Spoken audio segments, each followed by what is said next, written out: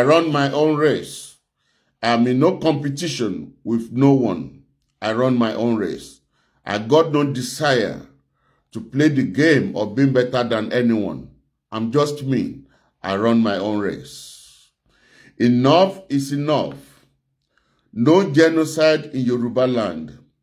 If you attack, attack back.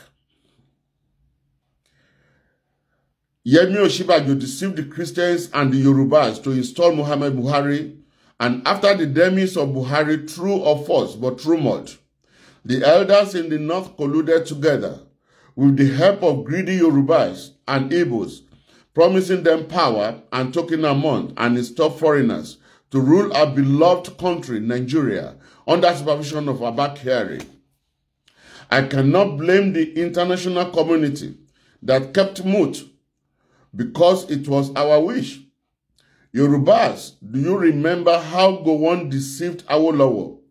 Babangida and Buhari worked against MKO Abiola deceitfully to make sure power remained in the north. Do you remember how Gowon brought Fulanis to help defeat Biafra in the civil war? How Egyptian army destroyed Biafra land? Now Buhari opened door for jihadists to invade Nigeria by visa free to Nigeria from Arab African nations that cannot contribute to our economy, and to bring them to Yoruba land to occupy and raise jihad flag in Ondo and Ekiti state and occupied all Yoruba lands, and implement Ruga to eradicate Yoruba race. I had a dream today, 22nd of December 2019, Makidan, where Kwaboye Adeboye of Redeemed Church was assassinated, and Wale Soyinka. I pray it will not happen, but Yoruba must pray, RCCG must pray. Do you remember how boastful the Northerners are saying that Yorubas are their slaves, and yet the Yorubas are saying Buhari is right? All federal government parastatals are held by Fulani Hausa Muslim, yet Yoruba are still in full support of this tyrannical government because of tokens. The only solution is for Yoruba to go and form their own country. The dog that we lost will not hearken to the whistle of the hunter. Tinubu will be assassinated by Buhari team. So Osinbajo will go to jail or be killed. What will be the reaction of Yorubas? Answer is absolutely nothing. Tinubu, come back home now before it is too late. Babangida said that if there are shoutings of war by Yorubas, that he will go back and sleep.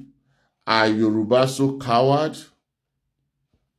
All elders know the truth about what is going on in Aso Rock, but most of them were bribed by Rolls Royce and dollars at the detriment of unborn generation. Can you imagine what happened on the 6th of December 2019? And a poster dressed in loyal regalia. What a country. Dr. Lando was said, when a slave becomes king, the whole land will perish. For Oduduwa Republic not to perish, now is the time to rise and fight for our rights. For what I know, Christians should not fold their hands, anymore. Yoruba should not wait for the politician elders to give go-ahead anymore. Parts cannot break palm kernel. Only hard stone with force can do it. Let's go to the Bible. We know that biblically, Oduduwa is right to defend his sovereignty and to fight. Christian or no Christian, Yoruba Muslims follow Quran to letters, but they are classified as infidel. All Yorubas in Kogi, Kwara, Edo, Ondo, Oyo, Ogun, Lagos, Delta, Osun, and in diasporas, Yoruba Koyas, all Yorubas, irrespective of your religion. Rise up now. Enough is enough. Oduduwa Republic must emerge. Our father, Alaafin of Oyo, and Oni of Ife, please call all Obas now. There are fires in Yoruba roof before it is too late. Snakes are also mounting on Yoruba roofs in Yoruba land. And the Aworos, Yoruba Muslims, Yoruba pastors, it is when Oduduwa Republic is safe before any church or mosque or Igbale can survive. Yoruba all over the world, now is the time. Don't be deceived by any religion stand up now. The few politicians among Yorubas are traitors and they are not reliable. So let Oba start the action now before it is too late.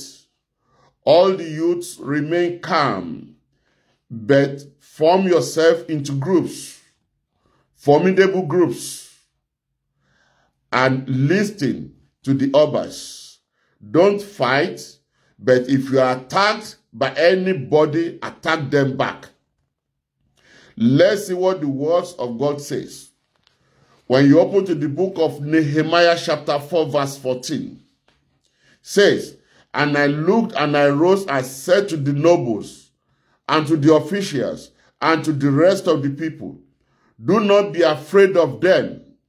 Remember the Lord, who is great and awesome, and fight for your brothers, your sons, your daughters, your wives, and your homes." 1 Samuel chapter 25 verse 13. "And David said to his men, every man strap on his sword, and every man of them strap of his sword. David also strapped on his sword, and about 400 men went up after David, while 200 remained in the baggage." And for the book of Genesis chapter 9 verse 5 to 6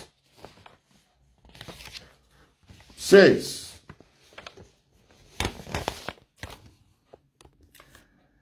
"And for your livelihood, I will require a reckoning. From every beast I will require it, and from man. From his fellow man I will require a reckoning for the life of man. Whoever sheds the blood of man, by man shall his blood be shed. For God made man in his own image." The book of Matthew chapter 10 verse 34. "No peace but a sword. Do not think that I have come to bring peace to the earth. I have not come to bring peace but sword." That was the statement of Jesus Christ. Titus chapter 3 verse 10. "As of a person who stirs up division, after warning him once and then twice, having nothing more to do with him." The book of Psalms says, chapter 144, "My rock and my fortress, blessed be the Lord my rock, who trains my hand for war and my fingers for battle." Ephesians chapter 6 verse 13, "Therefore take up the whole armor of God, that you may be able to withstand in the evil day, and having done all, stand firm." Ecclesiastes chapter 3 verse 8, "A time to love and a time to hate, a time for war and a time for peace." 1 Timothy chapter 5 verse 8, "But if anyone does not provide for his relatives, and especially for members of his household, he has denied the faith and is worse than an unbeliever, than infidel." Don't obey submission of weapons in the south and southwest and in Yoruba kingdom. 1 Samuel chapter 13 verse 19 to 22. "Now there was no blacksmith to be found throughout all the land of Israel. For the Philistines says, let the Hebrew make themselves sword or spears. But every one of the Israelites went down to the Philistines to sharpen his plowshare, his mattock, his axe, or his sickle. And the charge was 2 thirds of shekel for the plows and for the mattocks, and 1 third of a shekel for sharpening the axes and for setting the goads.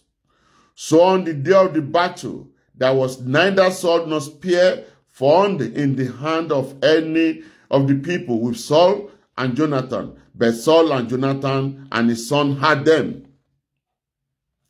2 Thessalonians chapter 2 verse 3. Let no one deceive you in any way, for that day will not come unless the rebellion comes first and the man of lawlessness is revealed, the son of destruction. Buhari has never obeyed any rule of law. Now it's time for you to stand firm, all Oduduwas.